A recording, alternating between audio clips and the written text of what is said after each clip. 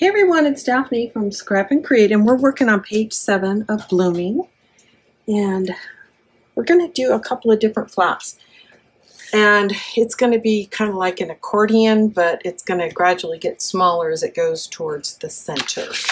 So we're going to start, I forgot my tape, we're going to start with a 7.5 by 8, 7.5 by 8, fishing around for my tape.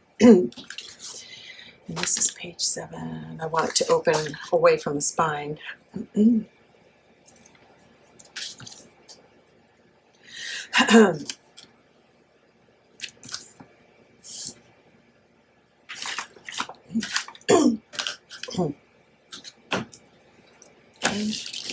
Burnish that. This is going to go on the right hand side.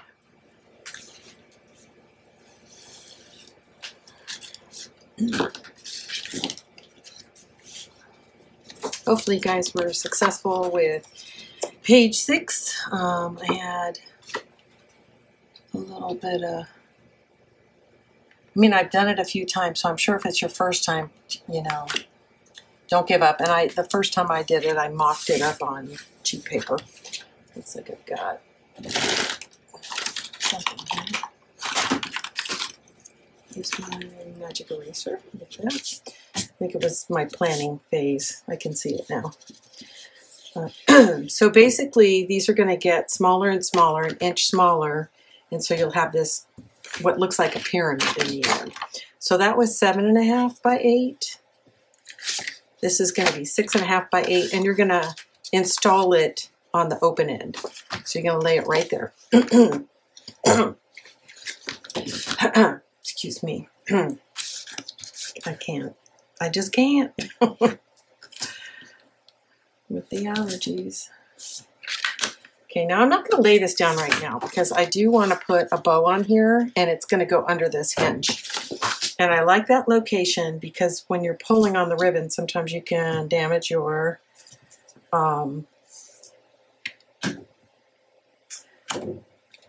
designer paper. Now this one, so this was 7.5, 6.5, scored 1/2 inch, 5.5, and the last one's 4.5. Okay, so here's what the plan is, and I don't know if it's going to stay closed, so it may include ribbon and a magnet, and we shall see. I'm going to go ahead and put the smallest on top. I'm going to go right on this, what's going to be the open edge, and put this down. And you'll see why I'm doing it in this bizarre order, and it's to accommodate the ribbon.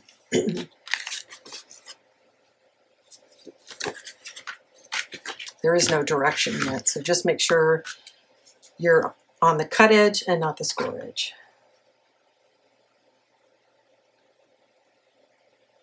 I gotta think about this. Am I doing that right? And this is gonna go this way. Yes, okay. I had to think that through. I want to make sure I wasn't covering up the spot I was gonna put. It didn't quite lay down flat, straight, so I'm gonna straighten that out real quick.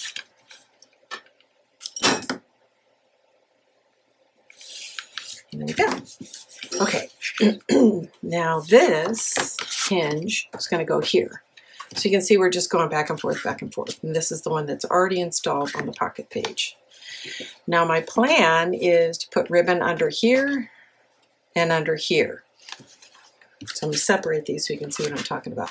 So there's the smallest one, and I want to put a piece of ribbon under here before I adhere it to this, and a piece of ribbon under here before I add it here. Hopefully that makes sense. So let's do that.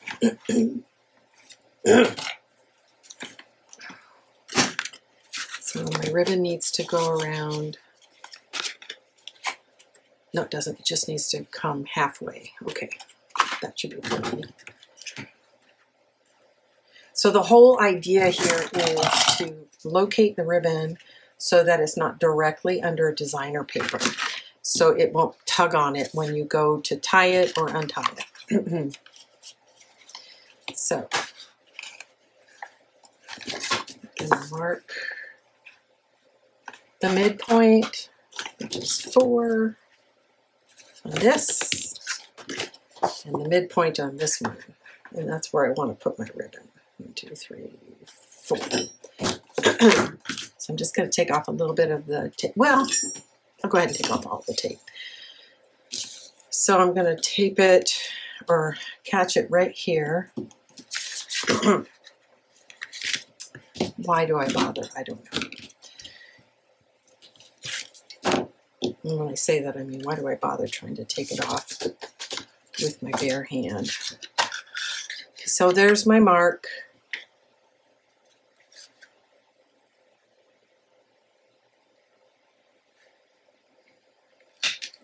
Okay, so oops, that's installed.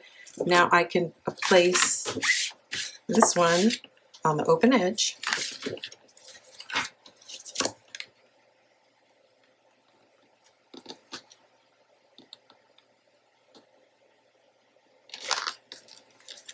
Like so. And then we're going to place the second ribbon under this edge, right at 4. And then there's the top flap. Now that I've put this together for you guys, I think I probably could have done that a little more, in a little more organized way. But I'll go over it again. So that's not the right pair of scissors. One of my scissors just tears everything up.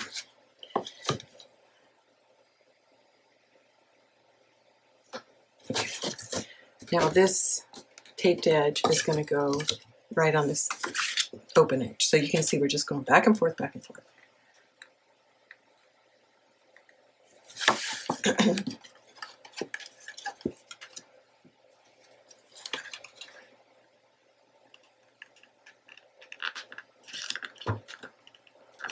Okay, so now the ends of our ribbon are hidden and actually protected by the hinge itself. So when you pull, you're not pulling on designer paper. Let me go ahead and burnish those into place.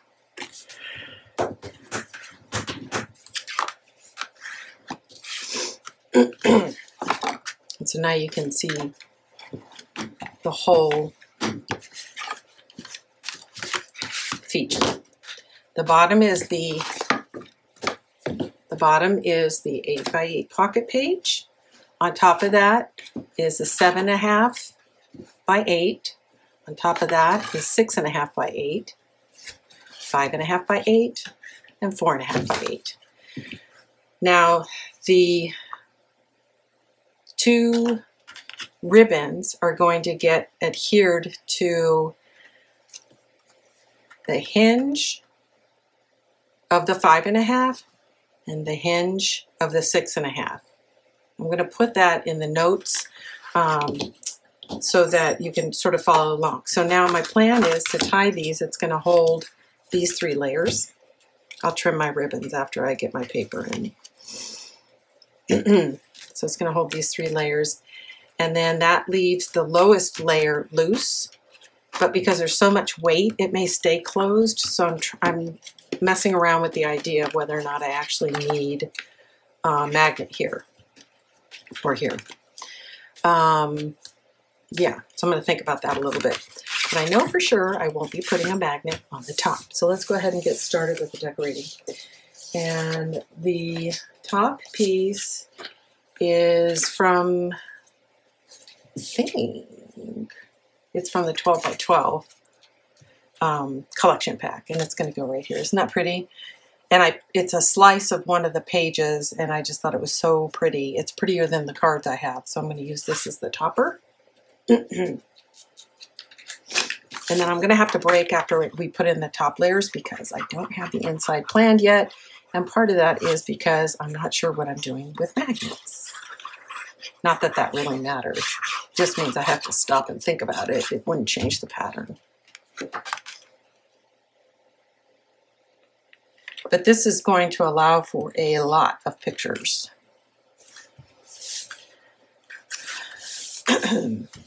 Because this is 4 inches wide, so you could do 3.5, 3.5. And this is 5 inches wide, 4 by 6. do a 5 by 7. And then you can do 2 4 by 6s here. So lots of room. Okay, so the next thing I plan is this pattern, which I really like.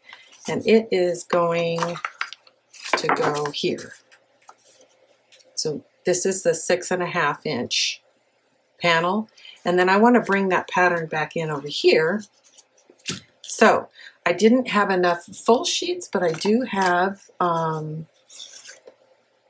this is from the 12 by 12 patterns pack. I do have enough to do some color blocking, but I'm going to start by laying this down. So if I have a magnet, yeah, okay, I won't put a magnet behind this one for sure. The magnets are going to go here and possibly here. But right now I just want to get some more weight in the book to see how the flaps interact and how they behave. So by adding the designer paper right now, I'm adding that weight to the book so we can get a better feel for, I'm going to run it this way with the dark side out, how it's going to behave and whether or not we need that extra magnet. I think it's going to lay flat, but we shall see. I probably should have trimmed that down a little bit. Okay, so you can see it's starting to come together. Now this is going to go here, and I think I have another piece of that pattern that I'm going to color block side by side, but it looks like I filed it, so hang tight. What did I do with it? Look like that. It's not the flip side. There it is. No, that's the 8 by 8. So this is from the collection pack because this is the 8 by 8. That's so strange. I know I had it. I had pieced it together a couple of times while you guys weren't watching.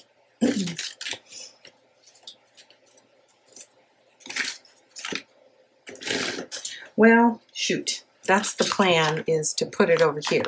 So I'm going to go ahead and lay this one in so you can get a feel for it.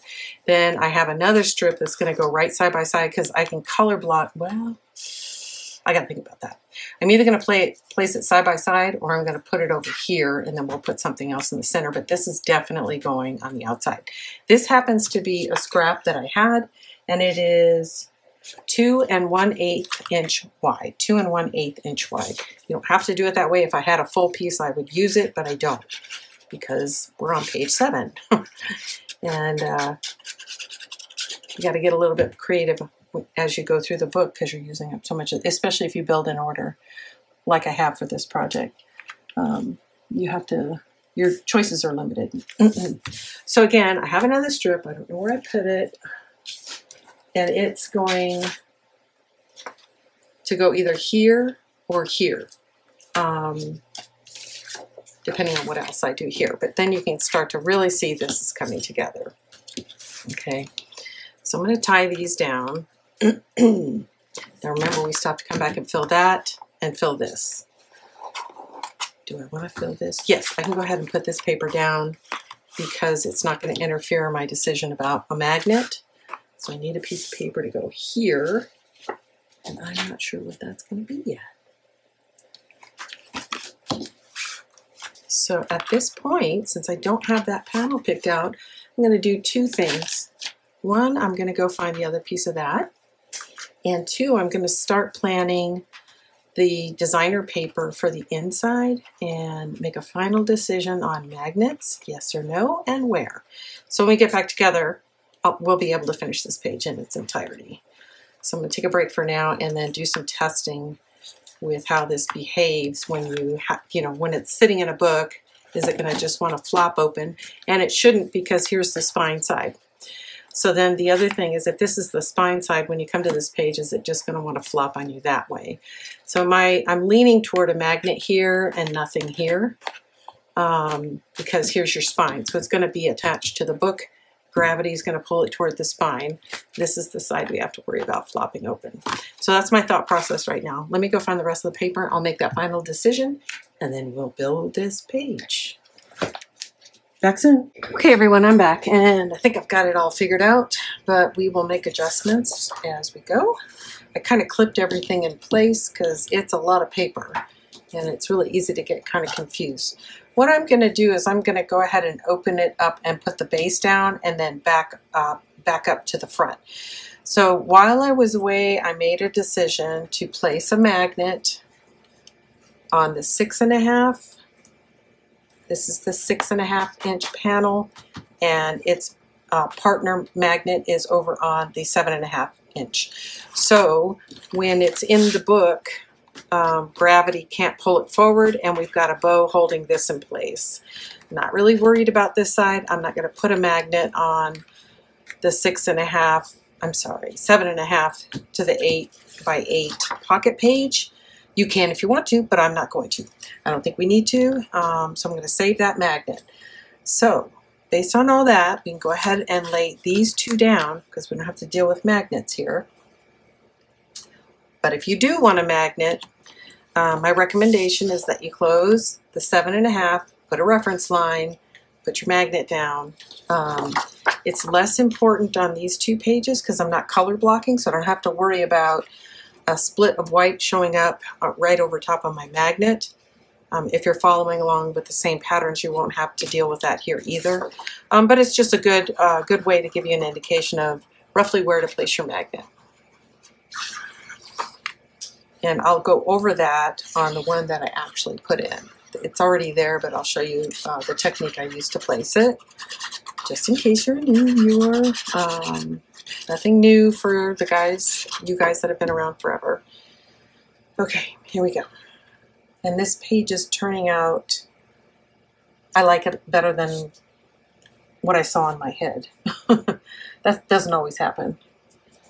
And it is pretty straightforward because it's just each panel gets an inch smaller. So it goes 7.5, 6.5, 5.5, 4.5. And then hinge, hinge, hinge, hinge, hinge. Back and forth like that. Okay, now everything is so bulked up. I want to make sure I get it relatively flat before I make a decision on whether or not I need to trim this. And I do, just a tiny bit. You guys notice how fast this goes together when you're not inking? I know I don't ink online. You don't see me do it. But boy, it really cuts down quite a bit of time.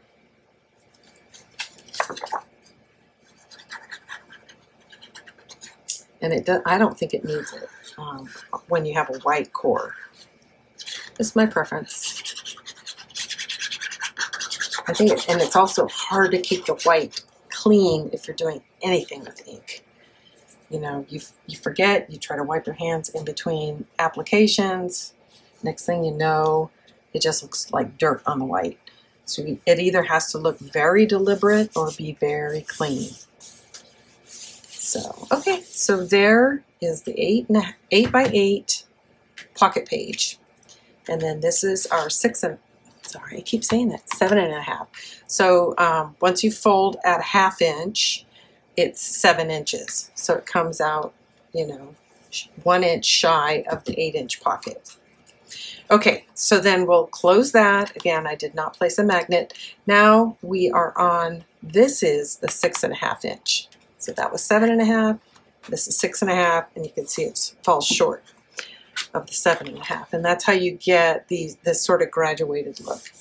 Now this,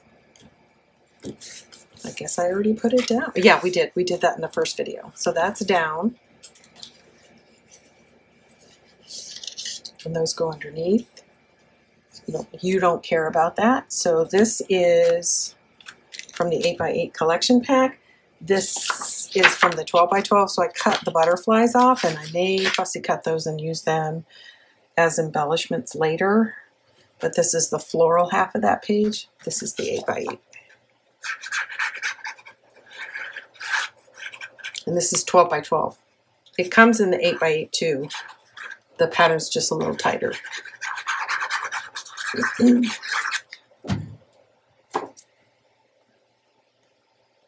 Okay, I'm placing this.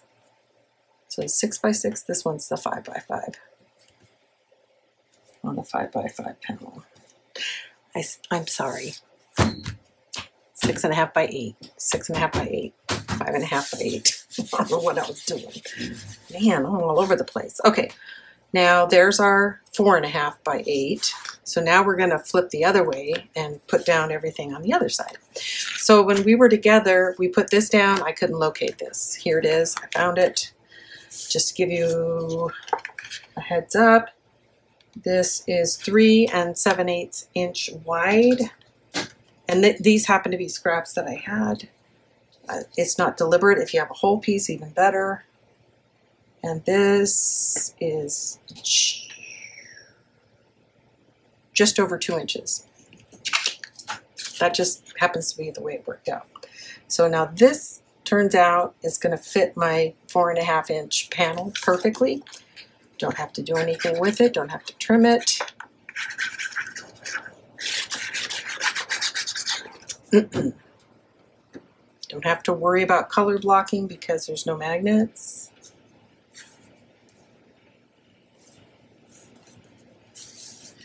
Okay, and we are going to color block. So I need to fill that gap. This is the pattern I chose. So we're just pulling it back in. Because right here, oh, I did a good job measuring that. This is from the 12 by 12. And I didn't mention it, but all the polka dots are from the 12 by 12. So this page, and with all its flaps, used one 12 by 12 in this pattern.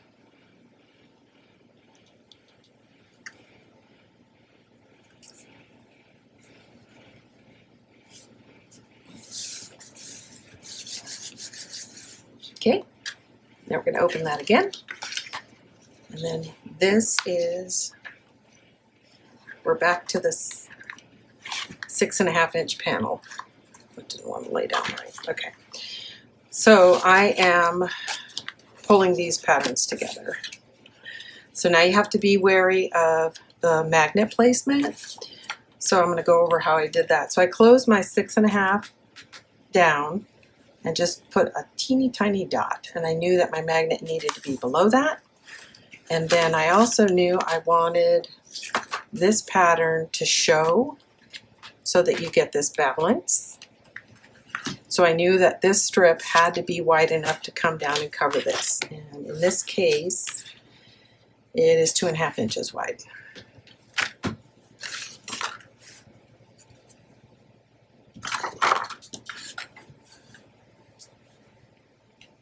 So I know I don't have anything bigger than that right now.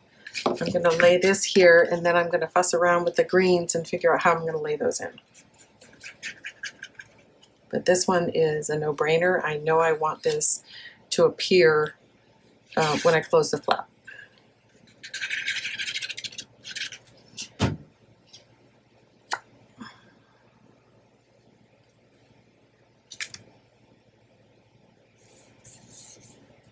And I also wanted enough clearance all the way around the magnet so the paper doesn't want to buckle there. Okay, now I have this last little bit to use over here, just for balance. I gotta lay this flat. It's 2 inch bulk. So I am going to place that here, and it covers this magnet. The magnet's right about there. But you do need to be conscious of the size of your strips and your magnet location before you make a final decision on where these are going to be. And you can pull them up. It's not that big of a deal because it's all going to get covered with designer paper anyway. So this is the last of my dot paper. I'm going to place it over here. The last of my 12 by 12 dot paper. I still have some dotted paper in the smaller scale. I like this paper. It's pretty whimsical. I just like it independent of the rest of the collection. I'm not sure this pulls into the collection very well. This does for sure. But over here, where it is by itself, I think it looks fine. When you try to put like an elegant flower next to it, I don't know. It's just not working for me. That's just my opinion. Okay, now we need to cover this, and I've got some scraps that I'm going to try to utilize, if I can. without trimming if it's possible. So these are the pieces I have. This is 8 by 8. There's another 8 by 8, and I bet this, yeah, this came from the 12 by 12. So I'm going to set this aside. The scale is a little bit differently, and I'm going to use these 2 panels to make it work. And I think I trimmed that, yeah. So this is going to go here.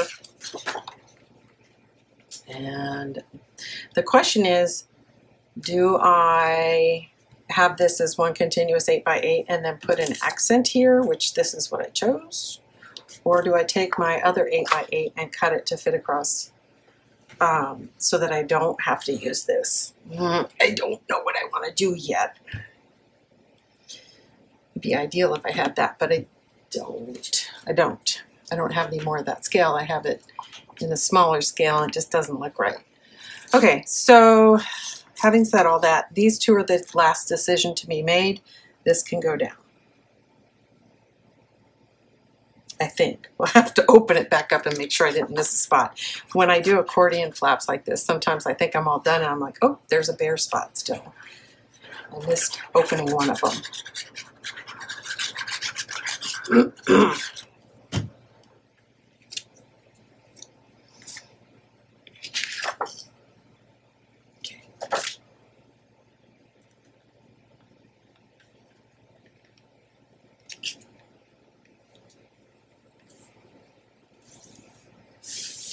Okay, that's in.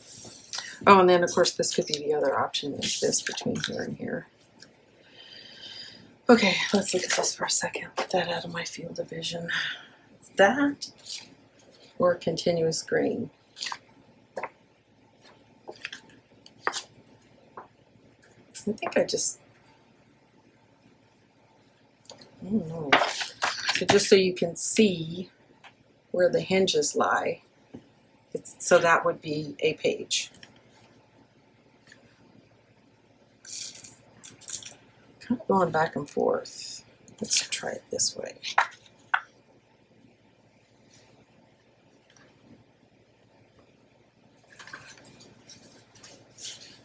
I think I want to use the whole piece. Partly is because that's what I did here. You know, I split one piece between these 2 and polka dots, and if I do this one, then basically it looks like I have a solid green and polka dots on either side, even though I'm repeating the pattern. So these are both coming from the 8 by 8. That's the flip side.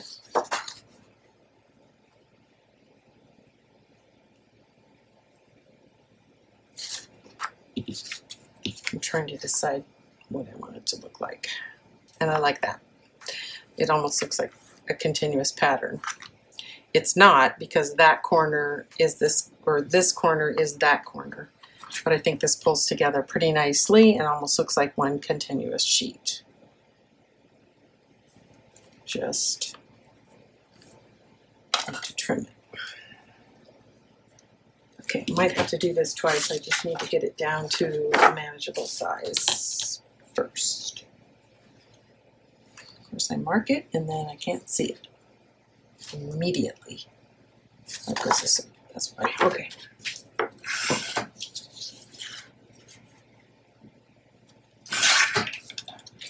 Let's see. How did we do? Wow, that's pretty good. It's going in.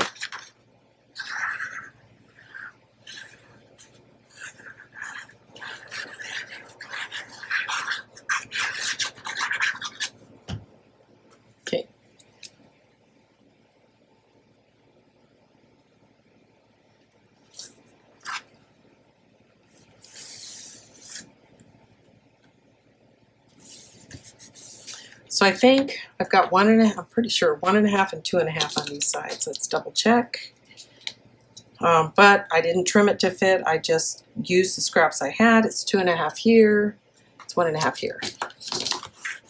So those were scraps I had. And if you're building in the same order I did, which is in the order of the pages itself, you should have enough of everything to get here.